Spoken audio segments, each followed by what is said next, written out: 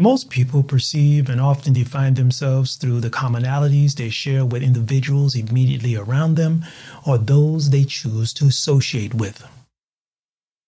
They often refer to their shared experiences as a baseline to explain events occurring in other parts of the world. Here's a brief discussion of how a self-serving bias can poison and inhibit cooperation in a democracy.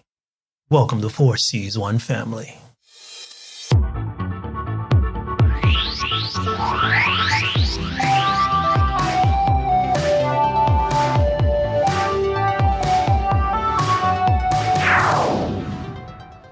Observations promoted aggressively through one-way thinking decision-making processes, which usually come from biased information networks, feed something called a self-serving bias.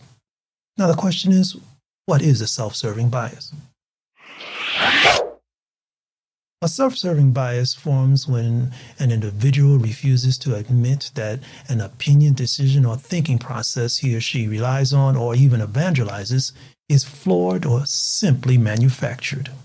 Someone with a self-serving bias, often without investigation, usually blames others or an external source for an unfortunate event or situation they find themselves in.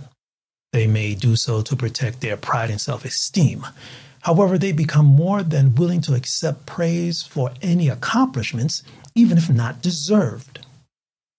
Now, we often observe disruptions triggered by events in democratic nations that allow citizens to protest and debate opinions without fear of government suppression or punishment. And in these nations, we are now experiencing how individuals, groups, and information networks present evidence in ways that lead to conclusions that often align with a targeted audience's inclinations and assumptions. And unfortunately, opinions are usually shadowed by ignorance, fear, jealousy, and hate. One-way decision-making processes cause people to become blindsided and unable to detect faults or errors in their thinking process and, unfortunately, their actions. Recent social and political events in democratic nations, fueled vastly by one-way decision-making processes, have been causing disturbances in the core that hold these nations together, which could lead to civil wars. Individuals with a personal, political, or social interest, especially concerning conclusions or the results of research, are more likely to interpret or decode data or gathered information that resembles their life experiences as a reflection of the events occurring immediately around them and even the world.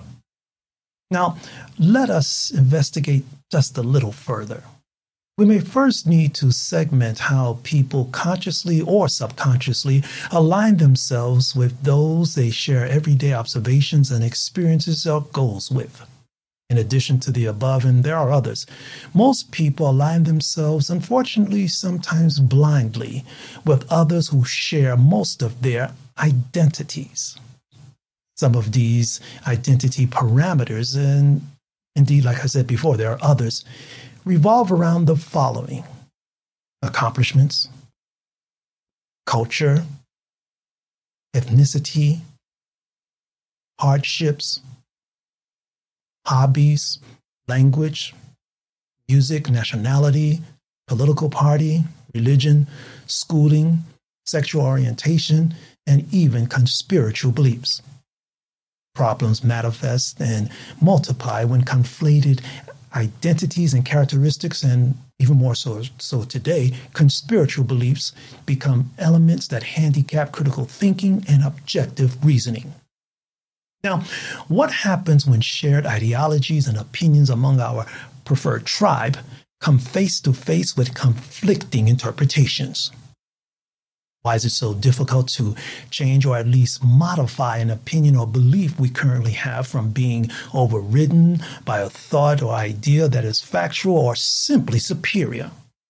Does objective rational thought get thrown out with verification that proves events and physical evidence are correct and indisputable? It appears that many people have deep concerns about changing or updating their belief system because they fear becoming referred to as an outcast. This way of thinking prevents them from being honest, and they become unable to separate themselves from a group they want to remain an active and contributing member of. When encountering opposing views, those who find themselves in this or similar situations use a self-serving bias, much like a protective shield, to deflect opposing views. They may fear being ostracized by an individual or group that considers them a comrade in arms, which may become a roadblock to rational thinking and sensitizing a self-serving bias. What can prevent a self-serving bias from inhibiting individuals who often selfishly hold on to one-sided and often naive opinions from becoming unable to see beyond their emotional attachments to their particular belief and allow it to be analyzed and compared? Remaining aware of possible mistakes or inaccuracies in opinions along with any actions we choose to partake in should be employed as a way to focus our views and activities more objectively. And once again, those with a self-serving bias often blame external elements, events, and outcomes for preventing them from obtaining a goal or moving in a positive direction. Regardless of whether an event or action is to blame, the solution should be to avoid festering on any particular event or fault, because doing so will only prevent focusing on a solution. Test any conclusion you both agree and disagree with, and then look for possible and, of course, logical replacements. Search for any events or timestamps that can factually confirm a possible rational conclusion. Keep in mind that any conclusion or assumption you come up with is still a subject for further testing, and don't become deterred if you find yourself in a never-ending search for the truth.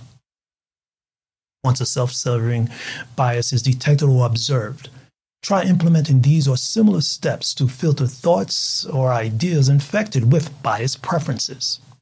The truth is, changing or updating beliefs and opinions can become an excruciating process for those who feel they must preserve a tradition or legacy.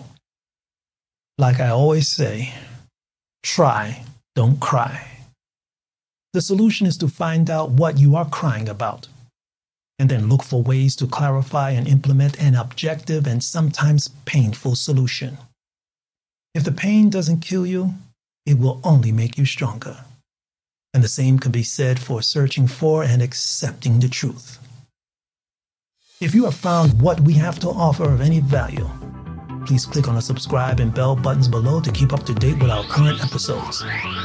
And if you're listening to our podcast, please subscribe and help us spread the word that we have a lot more in common than we think. We're very interested to hear what you have to say. For 4C's One Family, I'm James Thomas in Taipei, Taiwan. And remember to stay strong, safe, and healthy wherever you are in the world.